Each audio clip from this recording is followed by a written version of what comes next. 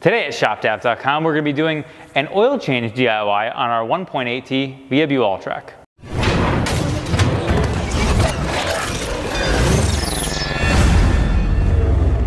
Okay, so today we're going to be doing an oil change on this car. This is an Alltrack with a 1.8T engine. All Volkswagen and Audi 1.8T current models with the TSI 1.8T would pretty much be the exact same as this. So we're going to show you the process with us sucking out the top, and then we're going to drain it from the bottom to see how much oil we actually have left over. But this process is going to be very simple, but we're going to give you two options for doing your oil change on your car.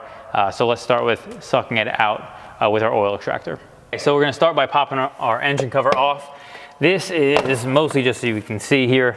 So here we have our oil filter, and then we have our dipstick here, and then your oil cap here. So that we can take off, and you always, before you're changing oil, you always want to check your oil level to make sure that you don't have an issue beforehand. So we're going to check our oil level, and we are actually slightly overfilled, but it's all good. So this oil level is good, so we can proceed with changing our oil. Now, again, in this one, we're going to be showing you both methods. So right now we're just going to take that out, and then we're going to take our oil suction tool here, the extractor, and start draining this thing. You can take your extractor and just drop it down through the dipstick tube to allow you to pump out the oil. So the controversy with this type of method, people say this is not a good way to drain your oil or use to change your oil due to the fact that it doesn't get everything out. The idea behind that is that because you're basically sucking it up from the pan, that it's going to leave some in the bottom. So what we're going to do is we're going to drain it to the best of our ability like this, and then we're going to get underneath and pop the drain plug so you can see underneath. So if you wanted to change it that way, that would be an option, and then you also will be able to see how much we missed or was left over inside here. Okay, so now we're going to crack our oil filter housing loose. This 32mm socket. If you don't have one, we have them on our site, and Nathan will link to them in the description where you can purchase one. Along with this, all the other items you'll see along this video, including this nifty oil extractor. The thing you'll want to do is before you try to finish suctioning everything, you will want to make sure you take this oil filter out if you're suctioning this way, and really if you're changing oil as well, to get this thing at least sitting like this so it allows the air to get in there, because it will kind of trap oil in there if you don't loosen this before you're draining everything out. So we're gonna finish sucking out. This thing's basically sucking the last bit of oil plus some air, so you can see that it kind of cavitates the lines a little bit, but we're gonna try to get the last bit we can out. So here we have our extractor. This thing is pretty full. So you can take a look here. There are marks here, and you can see that's the 6-liter mark.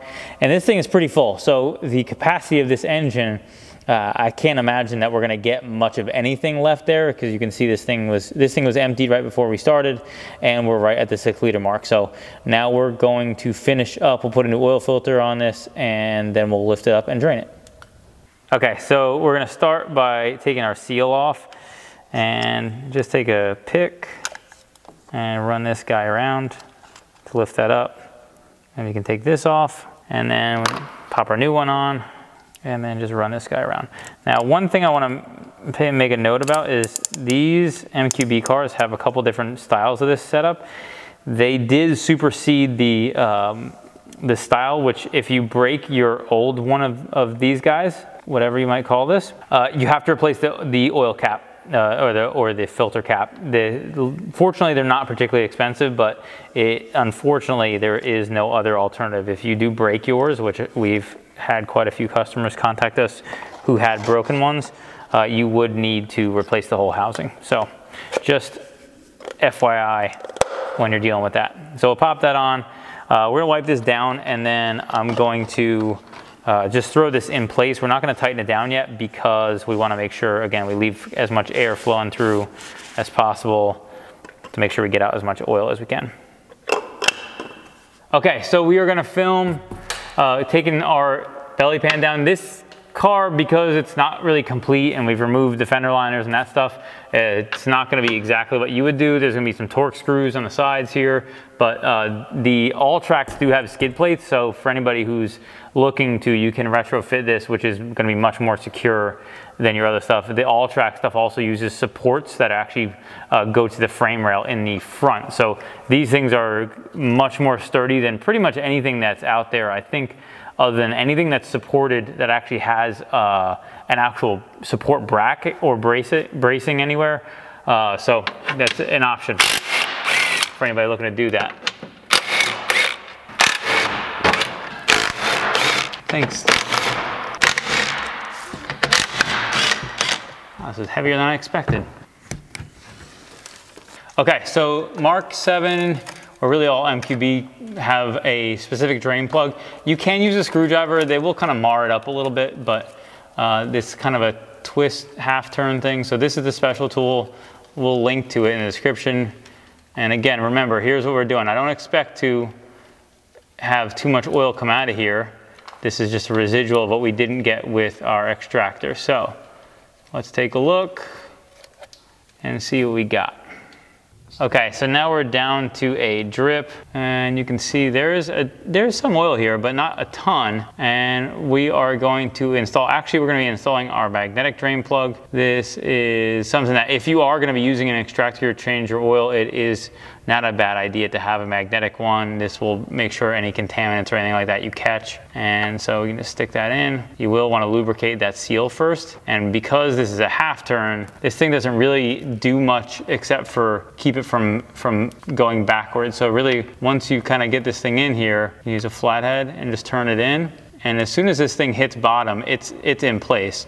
All you're doing is basically, when you have that seal in place, is preventing it from backing down. So we're gonna get that guy all the way in, and we're gonna wipe this thing down. There was kind of what appeared to me to be a little bit of seepage, so they may have reused that drain plug a bunch of times, which could happen for people who are doing DIYs. The seal on our drain plugs are serviceable, so they are something that you would want to replace. The drain plug isn't to be replaced every time like the factory one, but the seals are intended to be replaced. So that would be something that you would swap out when you're doing oil changes, or when you remove it necessarily. If you're changing oil this way, you would swap it out. So let's take a look at our oil and how much we got. So obviously you can't really tell how much this is. So we have an old coolant bottle that we're using just to show you, obviously 100, 200, 300 milliliters. We're going to give you an idea of actually how much was not caught by actually using. So it looks like it's roughly around 150 milliliters. Okay, so 150 milliliters is roughly about 0.159 quarts. So obviously we haven't lost a lot of that we missed when we were doing it through the extractor. This is something that if you're changing your oil regularly, I would say that's not an amount that I would personally worry about. You're going to be filtering that, you're going to be replacing it obviously as you're doing oil changes, and as long as you're doing regular maintenance, to me that's a negligible amount that I wouldn't suspect would be a major concern. So either way is an option. Some people only feel comfortable with one or the other, but clearly we did not miss a significant amount of oil. Okay, so now we are going to install our oil filter. We have it in there. We have our new seal on. You will want to make sure you take a little bit of oil and run it around there to make sure this seal will go on there cleanly and get a good seal. And we are going to tighten this guy down, and you will have the torque specs on the top of this here. So we're just going to snug this guy down. And then we are going to put oil in it using our funnel. So this is our locking funnel. This has an adapter for MQB cars, or it also fits a bunch of other stuff. You may have seen this in our previous cars, but this has an adapter for these cars. So you can just put this guy in here, lock it in like that, and then you lock it in like this. So this kind of has multi-purpose use because it goes on more than just one car. Okay, we're gonna put our dipstick in, and then we're gonna start this up so that we can get the oil running through the system and then check our oil level. The official level, I believe, on these is 5.8 liters. So that should be roughly what you wanna do. But what you always wanna do is, as we did there, is get it kind of close and then start it up, get the oil running through the system, and then check your oil level like we just did. And we're gonna do it again, verify that we are accurate. And if you take a look, that we are about at the halfway point. After you've cycled your engine, started it to fill up the oil filter, and then rechecked it, we have now completed our DIY oil change. If you like this video, be sure to give it a thumbs up and subscribe for more like it.